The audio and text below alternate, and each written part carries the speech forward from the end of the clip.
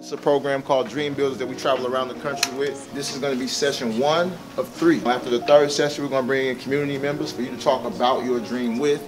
And what we're going to do is we're going to give you some skills to make that realistic. Girls, I want to ask the ladies a question first. What's the hardest part about being a high school student in 2020?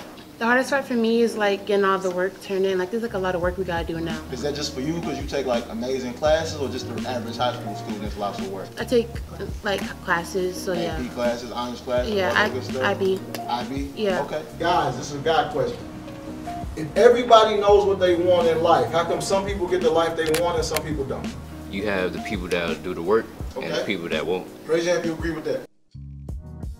Somebody tell me what vision is. What is vision? Vision is just like where you see yourself and like what motivates you to like wake up in the morning. What you see yourself doing in the future, or what you plan on doing, or how you're gonna get there. It's what you envision. How many people here believe that you can envision a dream through social media and accomplish it through social media? Can somebody real quick tell me how that's possible? People who see Instagram as their job, you know, they work through social media, that's how they get paid. So for the first 30 seconds, we're gonna draw that dream. Whatever your dream is, in 30 seconds, you're gonna draw the dream. For the next 30 seconds, we're gonna caption it. So whatever your caption is, and make sure your caption is describing your dream. And then hashtag it. How would I be able to find your dream if I go pick up Instagram?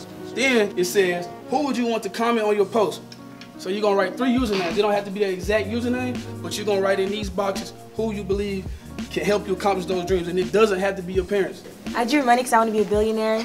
I also drew like a plaque because I want to be a justice, like for the Supreme Court. And a book because I want to go to law school. I did a quote from The Weeknd from his song Heartless because like that's my favorite artist. And it's like never need a, I'm what a need. So how many times have you put that quote on real Instagram? Multiple times.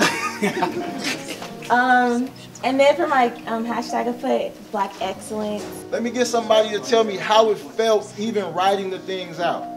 Oh, the fact that I can speak my mind by being a journalist and also being an entrepreneur, having that boss mentality as a Black woman. Your vision should be 3 things. Say it with me. Everybody say big. Big. Unrealistic. Unrealistic. And help others. Help others. So right here in the reflection, I want you to just write, my vision is big because. So where it says big, write what's big about your vision.